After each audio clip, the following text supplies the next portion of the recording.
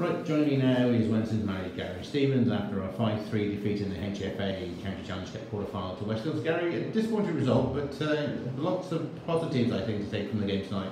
Yeah, very much so. Team in the league above us, second in the league above us, I think. We played very well against them, and I thought we matched them most of the way around the pitch.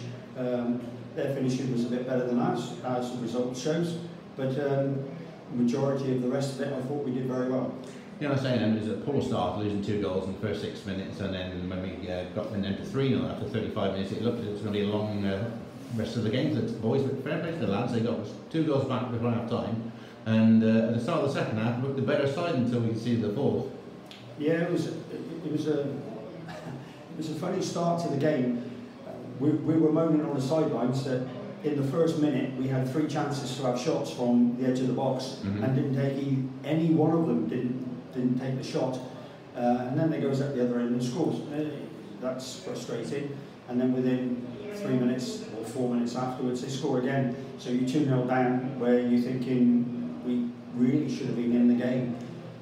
To go 3-0 down, it's just a question of then trying to dig yourselves out of a hole, and to be fair, the lads did that very well.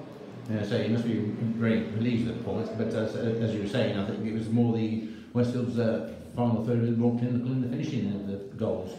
Yeah, they get paid a lot of money. Their strikers, they've had some very good strikers at the club, and they still got some good strikers at the club. So, yeah, I'm disappointed obviously with the result, but I'm not disappointed with the performance. No, I say the pitch has been quite bad tonight, as you say, with the rain. It's quite tacky tonight. But of course, moving on Saturday, we've got Lads Club on Saturday, another tough game, another local derby. And how are we looking team-wise again? Are we any players not available again? No, team-wise we should be quite strong, but I think we might struggle to play because the pitch is full of water at the minute. Yeah, it's not too good at all. It is cut out. When I walked on the pitch afterwards, it is very, very boggy, and it's due to rain.